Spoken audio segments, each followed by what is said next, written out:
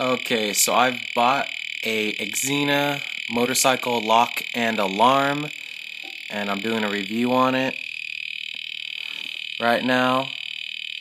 It has not been working lately. It's been going off while just sitting in my trunk of my bike, and it's been unlocked. If you put it in the lock position, I can understand why it would alarm itself, but in the unlocked position, it's been going off in my trunk, and it's been going off. People think that I'm a cop or something. I don't know. It's been, it has its siren going. I just wanted to let people know that this thing does not work. Maybe as a lock, but not as an alarm. So, yeah, I've been getting some motorcycle stuff lately, and it seems to all be, breaking or something, and some stuff is really good.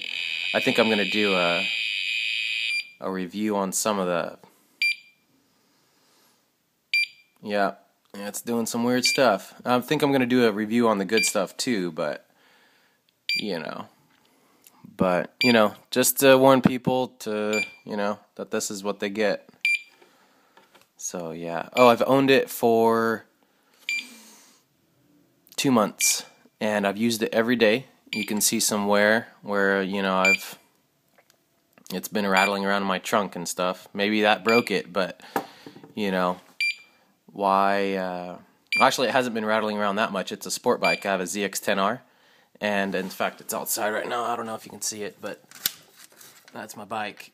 It's a ZX-10R, and it has a little tiny trunk, so it doesn't move around too much in there. But, all the vibration or something, I guess, could break it, but it shouldn't break it, It's a motorcycle lock. It belongs in a motorcycle.